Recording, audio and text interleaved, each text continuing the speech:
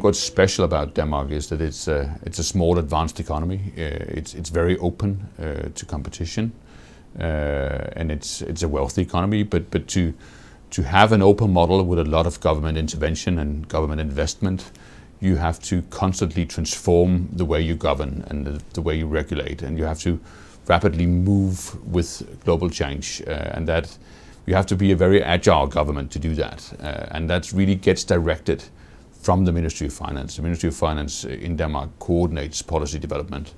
And during my 4 years, we went through a period of what the Prime Minister called reform frenzy, and we basically transformed most major aspects of the economy and the model in a period of sustained reform. And I was really at the center of that. So I've done tax reform, done business reform, done education reform. I've accelerated digitization, and I've tried to integrate that into a planning framework that would push the economy forward. In one sentence, it's about governments delivering better for less. And I think many governments feel the need to do what they do for less. They're under heavy pressure economically.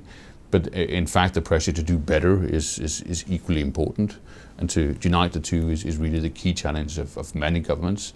And the possibilities are out there with technological disruption and with the adaptation of some of the best practices that's being developed in the most advanced nations.